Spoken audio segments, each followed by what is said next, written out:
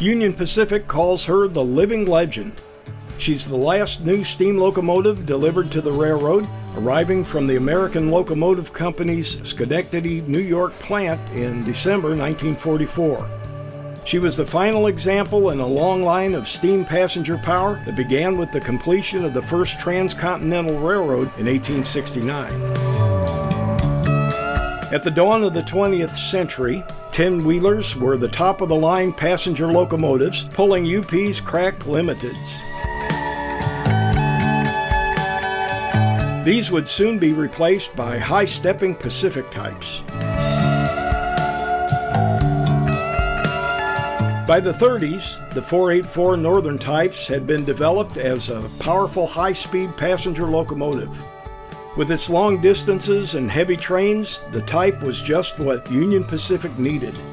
The result was the first of the 800s, the 20 FEF1 Class 484s of 1937.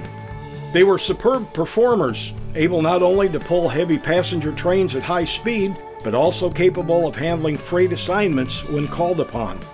They were followed by 15 engines of the FEF2 class in 1939 that refined the design and increased the drivers to 80 inches from the 77 of the originals. The final 10 locomotives were the FEF3 class of 1944, which were slightly heavier than the FEF2s. Even as the final engines were being delivered, the railroad was already planning to replace its steam power with diesels. The 844 would be the last steam locomotive acquired by the Union Pacific. The last steam locomotive acquired by the UP would become the last to run. After being used for melting snow, the 844 was dusted off and put into service, pulling occasional excursions. The 800 number series was given to a fleet of new GP30 diesels in 1962, and an extra 4 was added to the steam locomotive's number. She would spend a quarter century as number 8444. In 1987, the 8444 emerged from the Cheyenne Steam Shop, sporting the Greyhound paint scheme that adorned some of the UP's premier passenger power from 1946 to 1952. She spent several years in two-tone gray. On September 21, 1989, the locomotive is sporting the Greyhound paint as she makes a stop at Lexington, Nebraska.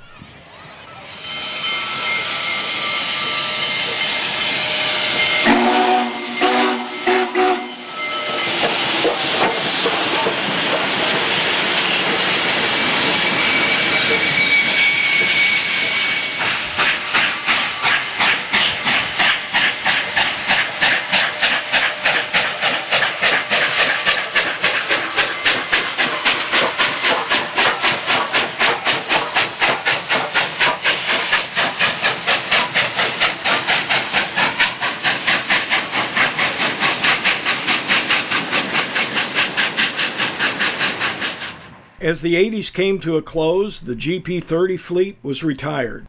Having outlived the diesel that attempted to steal her identity, the big Northern type shed her extra 4 and was once again number 844.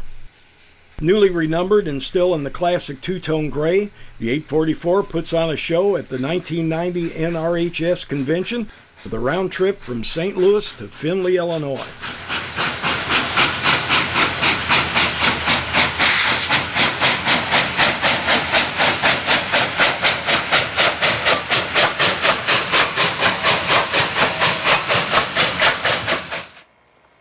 It's October 24th, 1996, and the 844 is back in black as she approaches Chester, Illinois.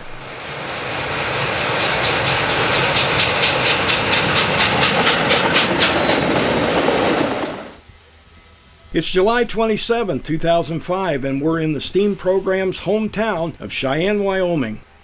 The 844 is hot and ready for a run across the main line to North Platte, Nebraska, as she backs by the steam shop and the remaining stalls of the steam-era roundhouse.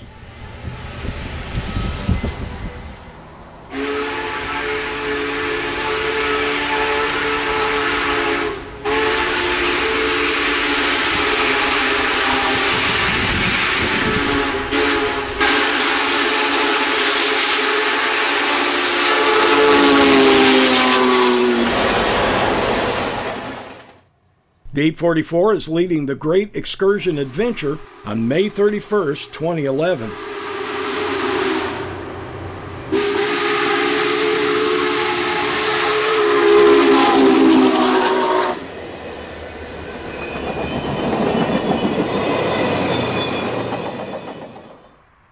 The 844 charges down the Mississippi Valley on the Chester subdivision.